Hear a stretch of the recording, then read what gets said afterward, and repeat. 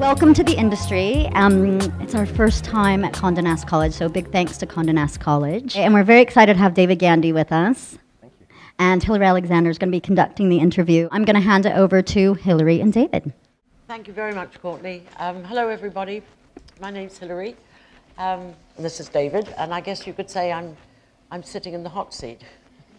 A successful model must build a brand, and I think this is probably the secret of your success. How did you do it, or how did you set about doing it? I've been in the business for 13 years, and I don't think it's typically necessary to build a brand. I don't think really another male model has done it. The female models have done it, the supermodels. And the female supermodels have been sort of my inspiration. You know, they had a team, they had strategy, branding, everything. When it sort of came to light blue, and we were very fortunate to obviously sort of it sort of grabbed the imagination of everyone, and it went very, very well. And then we could see we had something to work with, but we wanted to expand on that, and that was kind of through branding. Other models might work sort of, I suppose, from year to year, and we always had sort of a 3-year plan. Right. Where do we want to be this year? Where do we want to be in 3 years? And we have got there, and you constantly move those boundaries. You succeed on there, you move that boundary up again. You succeed there, you move it again. And we're very fortunate that it's all worked out. What I find quite intriguing is that you've been able to do that alongside Marks and Spencer, for example. What I try to be with all of my brands, which I don't think many models do enough, is show a lot of loyalty. So a lot of models sort of coming and they're sort of like the in thing, and they go off and do absolutely sort of every brand available, and unless they're made exclusive. Right. Now, I wasn't made exclusive, first of all, with Dolce & Gabbana, but I was, I purposely didn't sort of go off and do Armani or Valentino or any of those things. I stuck with Dolce & Gabbana, and the loyalty sort of paid off with doing the campaign, and then we went on to do the book and the calendar and the underwear, and we still had that sort of relationship, you know, sort of together.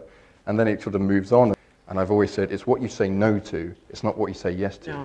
So all along we've said no to all these other brands, and people thought I was crazy for doing that, and then Select were like, no, and sort of, you know, that was the plan, to keep it very high fashion, very exclusive, very luxury. And M&S always wanted to shoot with me. They wanted to shoot with me for years, and we said, no, if you want to shoot with David, we have to put something together. We have to put a package together. We want to work together, not just do one shoot and that's it. We want to, and that's what they did after sort of so many years of sort of 5-6 years. We then work together, and that's what I like to do with everything, with all the brands I work with now, is we work with them. So yeah, we do keep them together, but M&S, I'm so very proud to be British, and M&S is almost an institution, and I don't think anyone wants to see M&S fail. And we were sort of working more and more closely together. So men are taking more interest in their personal style, you sort of said that, and also sort of the preponderance of information now available to men about fashion and style is evident of that. Would you say that role models are increasingly important for men in fashion, thinking of industries such as sport, where for men, role models, they're very influential? The role models thing is interesting. I'm not ever sure you're going to inspire, people are going to aspire to be in fashion as much as they are with sport.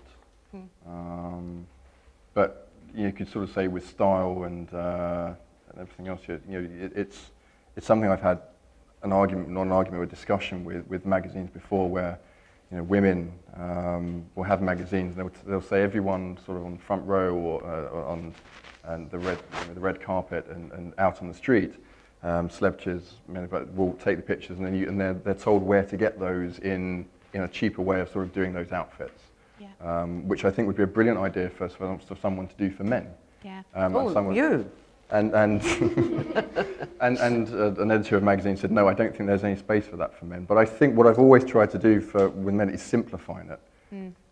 So if you're looking at somebody, if you're interesting style, and you've got a role model, inspiration is, it could be Jude Law, it could be Dave Becker, it could be Ryan Gosling, whatever. How do they do that? You know, and that's what needs to be explained all the time. And it's simplifying that fact. As I said earlier with a personal stylist, they want to go into one store one time, and have someone virtually almost do it for them. Okay, that's going to be it for questions. So big thanks to David and Hilary.